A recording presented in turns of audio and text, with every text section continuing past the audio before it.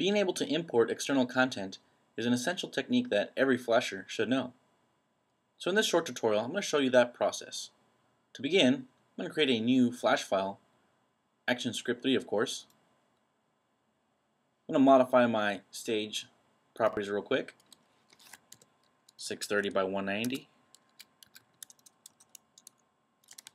And I need to save this in the same directory as that image. I'll do a file save. Here you'll see that I have a Flash import folder on my desktop.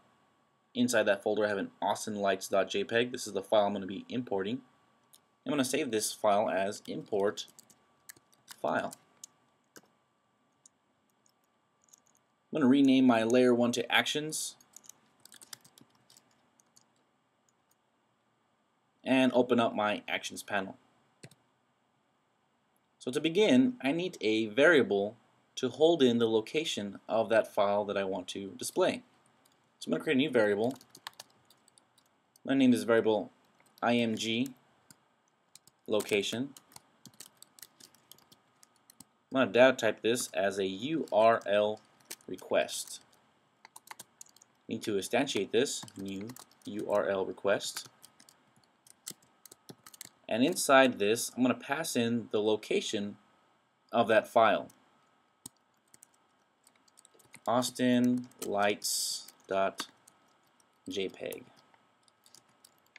Now, if this was a Flash file, we just need to change the extension to .swf.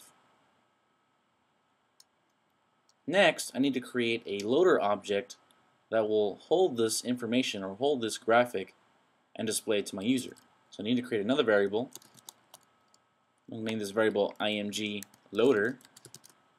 It's going to be of type loader. And of course I need to instantiate this one as well. New loader.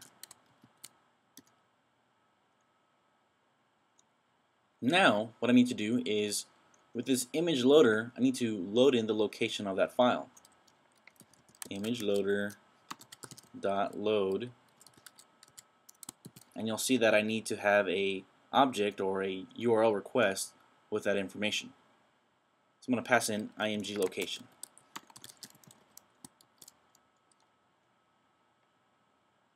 The last thing I need to do is actually add this picture or add this to the display list so I can see it on my stage. I'm going to use the add child method, and in there I'm going to pass in the image loader. There you go. Pretty simple. I'm going to press Control Enter to test it.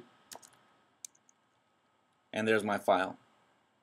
So here, after that I have this picture, externally loaded into my project, I can then create a preloader, I can run different types of events off of it, I can do a lot of different things. And in an upcoming tutorial, I'm going to show you how to import this picture again, but use a preloader to show you the information loaded into your project.